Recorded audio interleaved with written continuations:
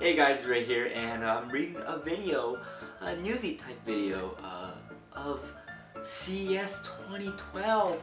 So if you don't know what CES 2012 is, it's the Consumer Electronics Show.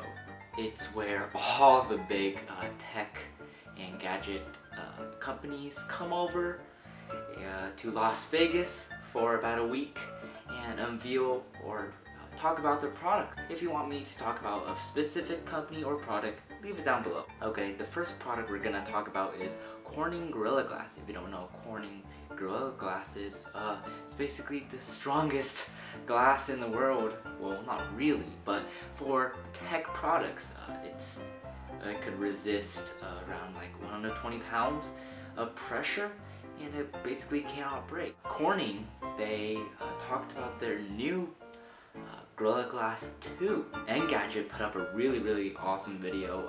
Basically the guy tried to break the Corning glass, but it resisted 120 pounds of pressure, but it's also 20% thinner. The original Gorilla Glass was 1 millimeter, but now the Corning Gorilla Glass 2 is 0.8 millimeter. It's gonna be found in a lot more products.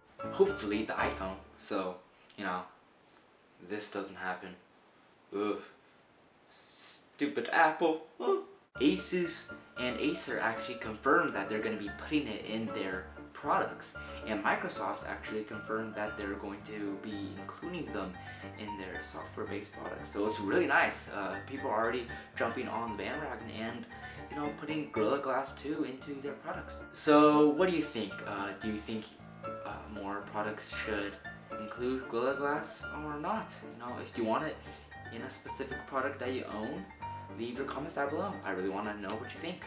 That's all for now. More videos up there. Hit the subscribe button. I'm going to be doing more CES coverage. Like this video if you liked it, and comment down below for what you think about Gorilla Glass 2. Catch you guys later. Peace.